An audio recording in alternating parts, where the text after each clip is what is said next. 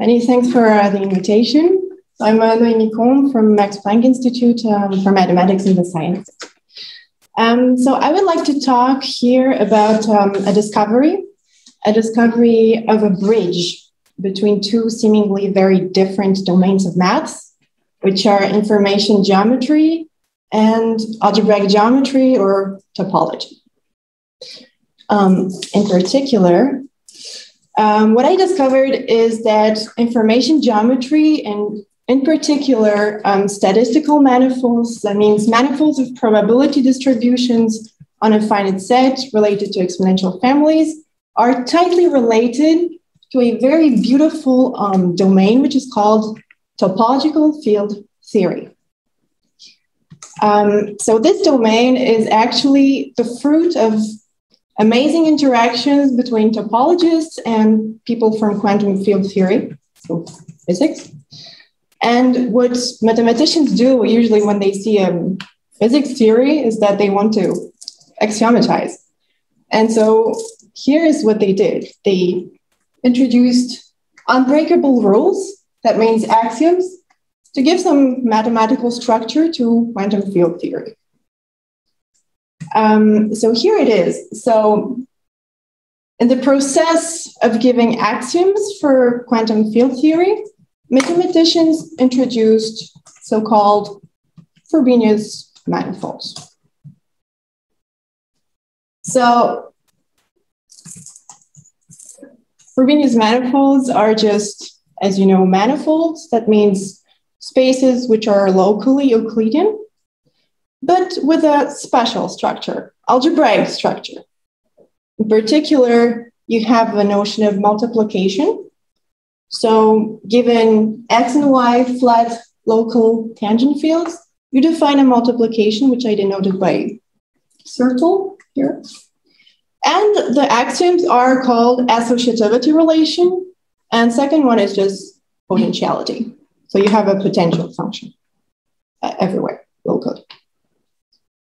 In particular, so you have a rank 3 tensor, symmetric tensor, which I call A. And this one is, in fact, tightly related to G, which is the Riemannian metric, G here. And associativity, as you can see, is given that here x multiplied with y, comma z, will be just G of x, comma y multiplied with z. So you have associativity relation. I'll mention later the connection to statistical manifolds. So in other words, this metric is just invariant with respect to multiplication. So this is the axiom of associativity. Now the second axiom, the potentiality, is that you have this rank 3 symmetric tensor, A, and this will be just given by some given potential function defined locally, phi here. And you take 3 times the derivative. This just means you derive it 3 times. And that's all you need to know to have a Frobenius manifold.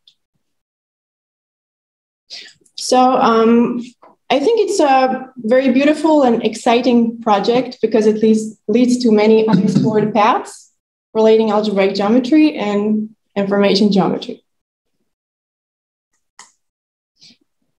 So maybe for people who come from physics, you have heard of the Witten Dike graph Verlinde equation, WDVV. It's a PDE system here, which is given by this very complicated formula. Here you can guess that phi is the potential function and G is going to be the Riemannian metric. And so this looks pretty complicated.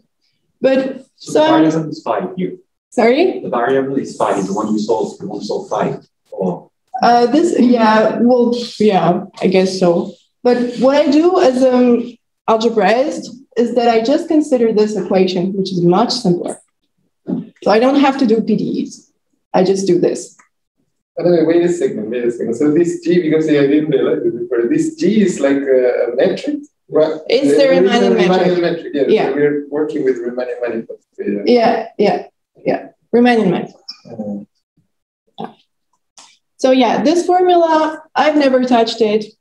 and I don't have to. It's only the associativity axiom.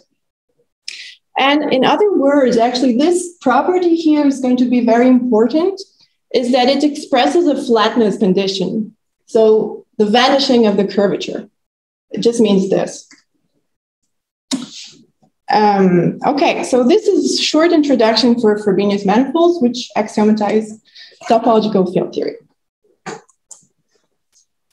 Just a word in case you're interested about structures of Frobenius manifolds. There is actually a simpler or weaker version, how you prefer, of Frobenius manifolds where you don't need any Riemannian metric. So if you have problems with dealing with the Riemannian metric, you can just forget it and use a weaker version called F manifolds. This was introduced by Hertling and Manning here in 2011, I think. Here. The story is that you have always a multiplication, which is commutative and associative. An even symmetric pairing, so this reminds maybe about the metric. And something we call F identity, so it's a formula relying on Poisson tensor, which I will, I think, not present here for the sake of simplicity. And that's all, actually, F manifolds, and that's an outline in blue here. But if you want the complete Frobenius manifold structure, you can add, so this is outlined in red, the metric, the Riemannian metric, and this very interesting and useful even symmetric tensor A, plus this WDVV relation, that means associativity relation between A and the Riemannian metric G. So that's the story. So Frobenius manifolds were introduced by Dubrovin, the weaker version, Hertling-Manning here. So maybe you're wondering, why is this interesting at all? This is fascinating, actually, because so until now, only 3 main classes of Frobenius manifolds were really known. And 3 main classes which are really, really important in this domain. So for example, you have quantum cohomology. So quantum cohomology is very much related to Gromov, Witten invariants, and I'll talk about this. You have this manifold of unfoldings of singularities, which is interesting for robotics, for example. You're just unfolding a singularity, so you can take a paper, you just crush it, and then you unfold the singularity. It's exactly this type of process, algebraically done here. And the third one, also impressive, the Baranikov-Kontsevich theory. So you have solutions to some Morar-Cartan equation, and you use here Gerstenhaber, Matel-Mikulkowiecki algebra. I should mention that the first and the third are tightly related to mirror symmetry problems, because the first one is the A side of the mirror, and that's the B side of the mirror. So it's fascinating. Really fascinating project. So here, to resume, you have Frobenius manifolds, which is rulings, structures of 3 incredibly important domains here, and which are related by mirror problems. Mirror problems here. This is the story of a trilogy, or should I say it was the story of a trilogy. Since it turned out that there's a 4th class, not just 3, but 4. And in a joint work with Yuri Ivanovich-Mani, we proved that there exists a 4th class of Frobenius manifold, the manifold of probability distributions over finite set, modulo condition of flatness. It has to be flat. So there's this 4th class, which I find super interesting in relation to the 3 others, right? Does your finite set have the discrete topology? Which topology does your finite set have? Oh, this is a Marichin's of a statistical manifold. I'm not adding anything new. I'm proving it has a structure of Frobenius manifold. When your finite set has the discrete topology? Most, yeah. Okay. There's no. Why you need flatness? Sorry? Can you give more details why you need flatness? Yeah, so there's a theorem that I did not cite here for simplicity, which tells you that the WDVV condition, so associativity condition, is, well, Frobenius manifold condition is verified if and only if the connection is flat. And this is true only for given parameters. So you have this connection, which you find in Amari's papers, and you calculate, and it's for alpha equals to plus or minus 1. So only for this case. And the other ones not. Yeah. So here, yeah, you have this tetralogy here, statistical manifold, quantum cohomology, site of space, and this Barannikov-Kontsevich theory. And here you can notice that you have very different types of geometries, symplectic geometry, real or complex, and here, actually, our proof is that we have something called para-complex geometry. Para-complex geometry, let me explain.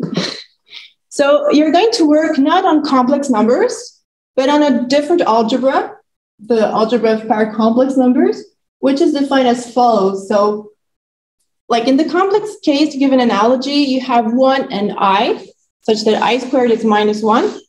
Here it's different in the sense that you have 1 and some epsilon, such that epsilon squared is equal to plus 1 and not minus 1.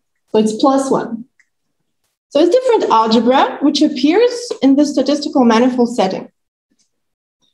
In particular, yes, this is not a field. So you cannot have vector space.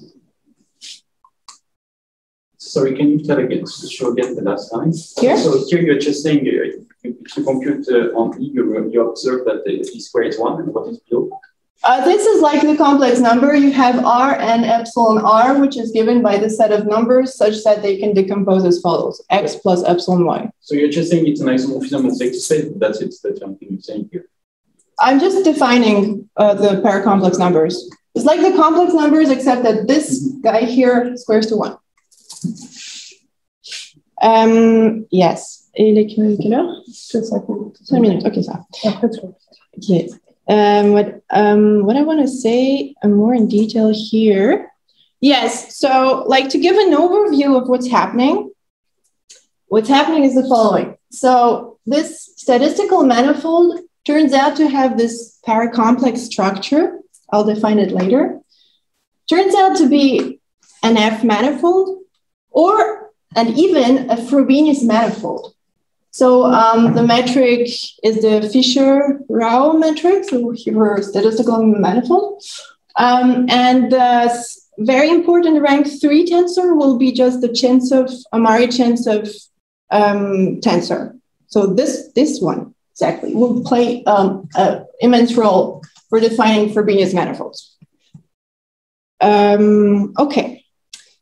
Now, actually, we show that statistical manifolds can be identified to a projective space defined over para-complex numbers. So that's our construction. Statistical manifold is a projective space defined of this para-complex algebra. And since we were working very much in this Chencev-Morozov category that they define as CAP, we show that the statistical manifold appears as a section of a cone which will have the property of being one of the 5 Weinberg cones. And these cones are in bijection with Jordan algebras. Or you can use also Prilly algebras here. Very, very algebraic, actually, it's very astonishing. So yeah, these are properties that we show that exist for statistical manifolds. Yeah, so para-complex structure just means that, well, if you have this real vector space, you will define an endomorphism K here from E to itself, such that it squares to the identity here. So involution.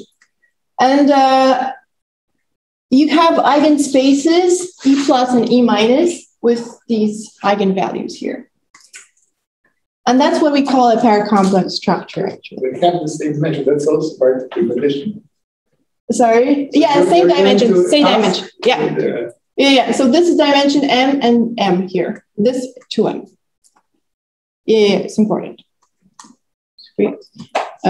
Yeah, so what I wanted to say is that since we showed that there's a Frobenius manifold structure for statistical manifolds, the idea in this paper for the proceedings was to introduce an analog of Gromov Witten invariants, but for the statistical setting.